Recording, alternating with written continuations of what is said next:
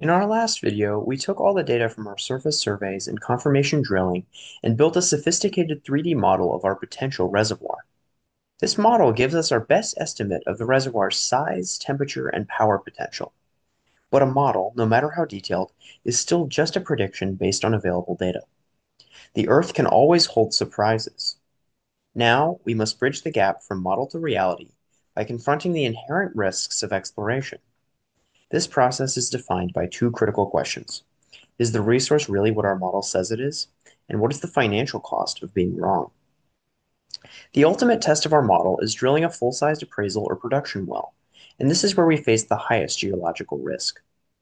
Even with our detailed map, we might drill thousands of feet down and find the temperature is lower than expected, or that the rocks lack the high permeability needed for water to flow at commercial rates. The fluid's chemistry might be too corrosive for standard equipment. A negative result or any of these factors can make a well non-commercial, representing a significant setback. This is precisely why the entire exploration process is phased. The detailed surface surveys, thermal gradient drilling, and the temperature logging we've discussed are all designed to minimize geologic risk. By confirming the heat with smaller, cheaper, slim holes first, we gain the confidence needed before committing to a multi-million-dollar production well. It's a strategy of incremental investment based on accumulating data. Geologic risk translates directly into financial risk. Geothermal projects are characterized by very high upfront capital costs, with drilling being the single most expensive component. This entire investment must be made years before the power plant is built and begins generating revenue. This high cost, high risk, front loaded profile can be a major hurdle for securing financing from investors. This is where our detailed reservoir model becomes our most critical financial tool.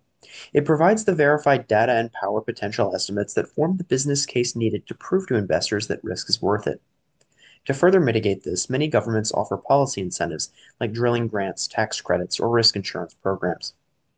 These policies help share the financial burden of early stage exploration and encourage the development of these vital clean energy resources. Beyond the subsurface resource, we also manage technical and environmental risks.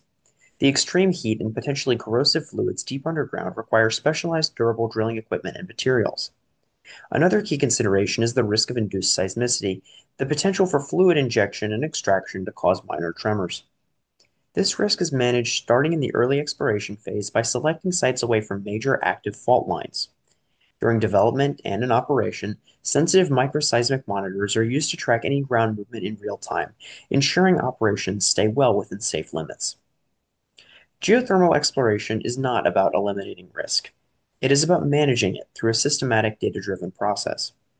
Every step from the first surface map to the final 3D reservoir model is a deliberate action taken to reduce uncertainty. It is this careful, phased, and scientifically rigorous approach that transforms a high-risk geological prospect into bankable, reliable, and sustainable clean energy projects for our future. In our last video,